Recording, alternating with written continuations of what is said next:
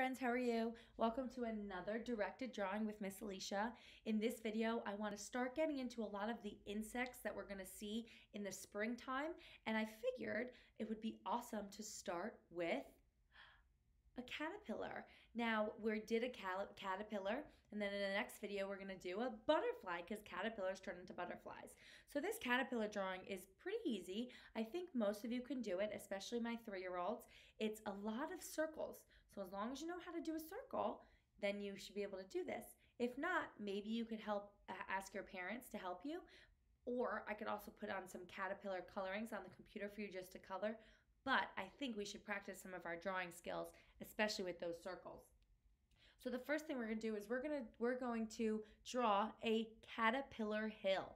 So on our paper, whatever you have, if you have a regular piece of white paper, or if you have a whiteboard like me, or if you want to take this video outside and draw it on the driveway with some chalk, whatever you want, we're going to start with our hill. And a hill is simply up like this, oh, my marker, up like this and down, right? So it's not a straight line, it's one large curve, okay? Now we're gonna draw the caterpillar crawling up the hill, which I thought would be super, super cute. So again, simply we're going to draw circles. Now we're not going to draw the circles right on this line. We're going to draw the circles a little bit above it because we have to add the little caterpillar feet on the end.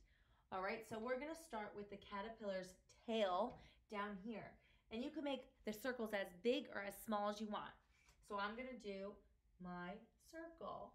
We have one. Okay, we're going to do the next one. Now, keep in mind that the caterpillar's body has to connect. So you have to draw the circle so it's touching the other one. All right? So we have 1, 2, 3. We're going to follow the path of the hill. Nice. Let's keep going. We'll add 2 more. Wow. Does that look like a caterpillar? Well, not quite yet. We have to add a little, kind of like a circle for his head. So I figured his head could be more like a rounded square, if that makes sense. It'll make sense once I draw it. So instead of making a full circle, we're gonna make almost like a half circle with a little bit of a weirder shape. So it almost looks like a circle, kind of, right? If you wanna just make it a circle, that's fine.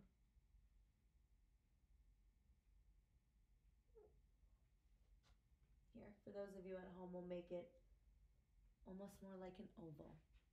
All right? So then now we have to add the face. So we're gonna add an eyeball. We're gonna do another half circle with a dot like that. We're gonna do 2 antennas with dots at the top. Okay? We're gonna do a nice smiley face. I'm just gonna add a little bit more black to his eye so it looks like, it's almost like he's looking down the hill, which is really cool. All right, but now we have a caterpillar that's like floating in the air. So what do you think we have to add? The feet. So for every single circle, we're gonna add 2 little lines for the feet. And you have to make sure that they connect from the circle to the dirt, just like that. 1, 2, 1, 2.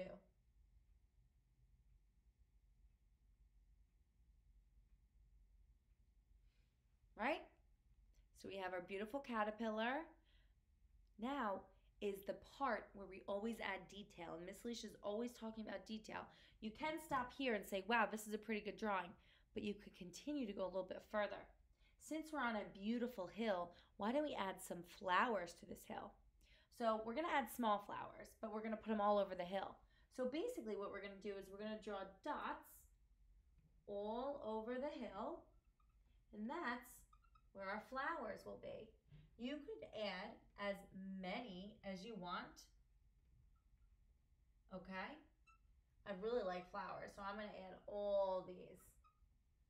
But that's not what flowers look like. Now I have to go in and I have to add the petals. So to make the petals, you just simply do like more circles or half ovals. So we're gonna do the petals for these.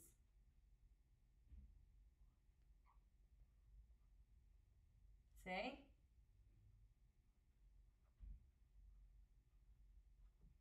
I'm doing them fast because I've been making flowers a long time, but you could do them a little bit slower or even have some of your parents help you.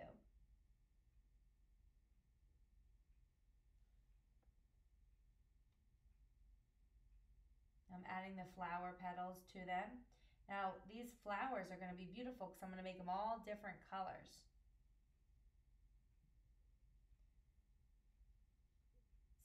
See how the flowers just add more beauty to our hill that this caterpillar is climbing up.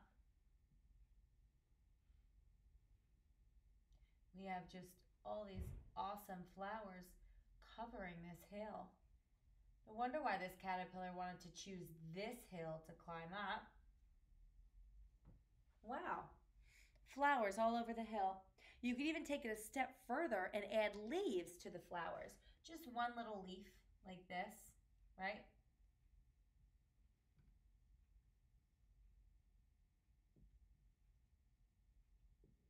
This step you don't have to. Again, this is just adding details to your projects.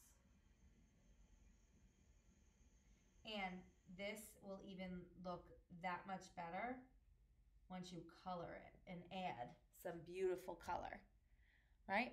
Again, you could add a nice sun. Let's do this sun. I haven't done this sun yet. This sun is pretty easy to make. It's a little pointy, right?